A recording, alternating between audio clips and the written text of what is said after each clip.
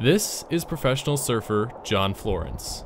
We're currently located off the coast of one of the best surf breaks in the entire world, Bonsai Pipeline.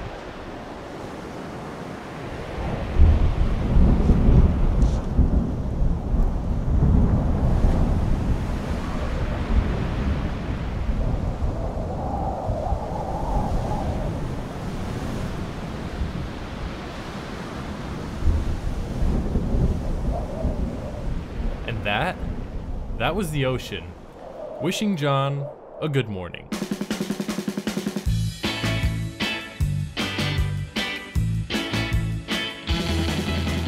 Having lived smack dab in the center of cornfield land for my entire life, it's pretty special when you get to see masses of water as big as these waves moving so freely. But that isn't really what I want to focus on in this video. Instead, I want to show you the start to finish process of creating a realistic curling wave in Blender. Just a fair warning before we get started here, this is not technically a tutorial, so I am going to be skipping a few steps. However, if you're really dedicated and you do have a sufficient knowledge of Blender and how simulations work, then you should be able to follow this like a tutorial. So with that out of the way, let's go ahead and get started. Part 1. Research. In order to be able to effectively create waves in Blender, I first have to know how they form in the real world. That way I can replicate it in Blender. Here's a quick summary of what I learned. Waves originate from a few different sources: ocean currents, tides, and from wind itself. Often, the waves on the north shore of Oahu are caused by distant storms combined with the powers of the ocean currents. This combination allows for the waves to be very powerful, which is part of the reason that they break like they do. So, we know if we want to replicate these waves, the first thing we'll need is a very powerful wave source. The next thing we need to investigate is why waves break. The answer is actually surprisingly simple. Waves break when the bottom part of the wave slows down while the top part maintains its original velocity. This difference in velocity causes the top part of the wave to overtake the bottom, resulting in a curling or breaking wave. So what causes the bottom part of the wave to even slow down in the first place? Well, it's the incline of the shore beneath it. The incline forces excess water up into the base of the wave, making it more massive and causing more friction between the actual fluid particles. Meanwhile, the top of the wave stays just about the same as it was before, causing the difference in velocities. This information leads us to the second thing we need: underwater topology that will create massive waves. The final thing we need to find is somewhere where we can simulate these waves. This is where Blender comes in. Now, Blender's default fluid simulation model is alright, but it could really be improved, and that's why I decided to use the Flip Fluids beta add-on for Blender in order to do this project. The Flip Fluids Blender add-on allows for a much more detailed mesh to be generated from the surface, as well as having built-in whitewater generation. So now that we know what we need, let's go ahead and build a model. So for my research, here's what I need in order to make that model work. 1. A wave maker, something powerful enough to make that wave break. 2. A seafloor that causes the bottom of the wave to slow down. And finally, we need the actual fluid we're going to be creating the waves in. While attempting to simultaneously draw, hold a camera, and keep the camera in focus, all with one hand, I was able to finish up 2 different models. Both of these models are relatively similar. The black outline is the domain, the orange solid on bottom is the seafloor, and the blue solid on top is the actual body of water. The red solid is the wave maker, or what I've started calling the pusher.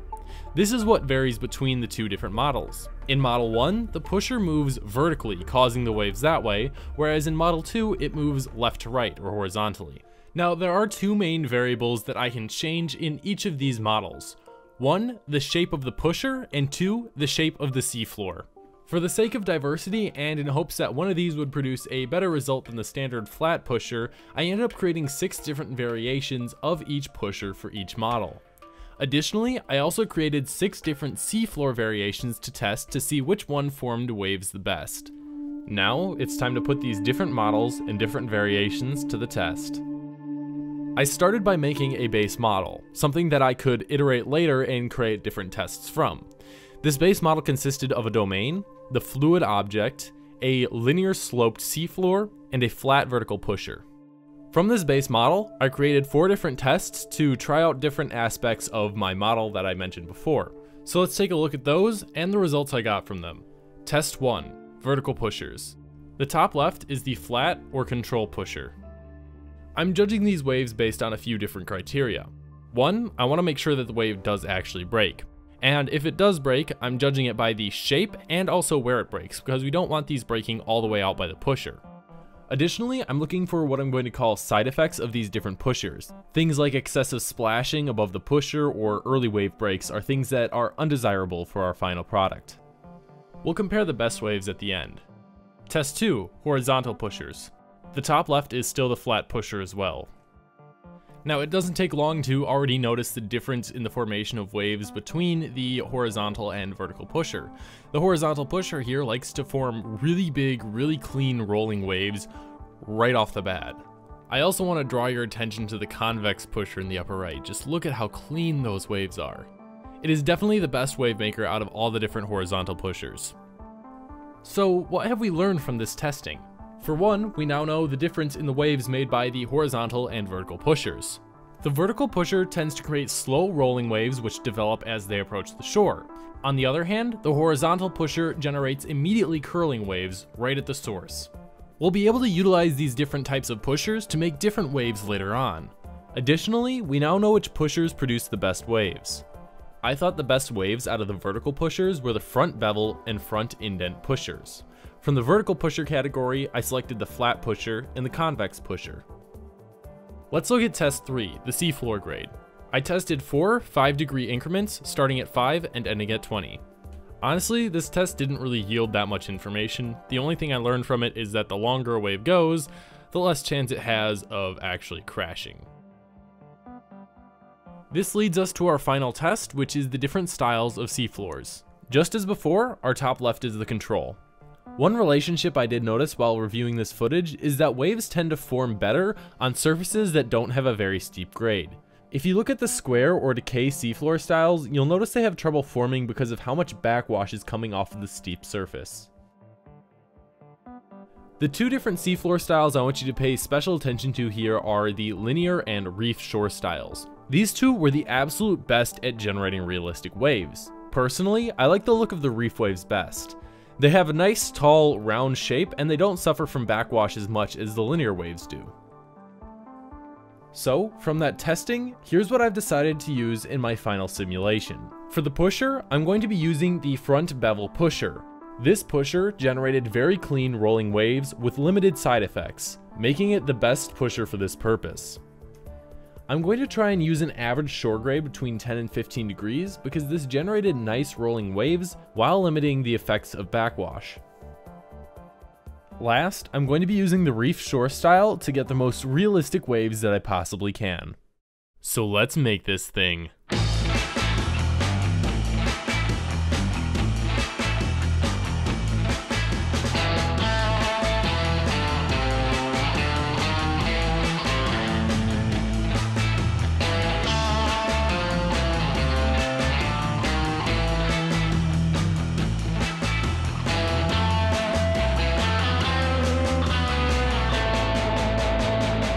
After about 8 hours of tweaking settings, 48 hours of baking, and an entire week plus a few days dedicated solely to rendering, here is my final result.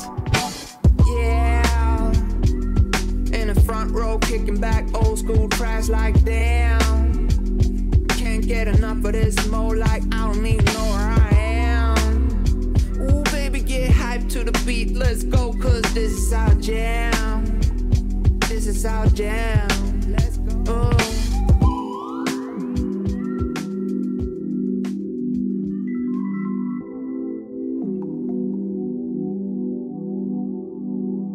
This project has been a massive undertaking. I don't think I've ever done a single project that took as long and required as much rendering and baking as this one. But in the end, I'm still proud of it. Whenever I finish a project, I always like to look back on it and think about what I could have improved to make the project better. So I figured I'd share my thoughts on this one with you. The first thing that comes to mind is the whitewater generation from the Flip Fluids add-on. Whitewater in the real world is a pretty resilient thing, and it stays on the surface of the water for quite a while after it's been created. But with my simulation and the settings I used for whitewater generation, the whitewater particles disappeared only a few seconds after being generated, so they didn't get that harsh surface coverage that you see in a lot of the drone footage I showed earlier in this video. The size of the whitewater particles was also an issue.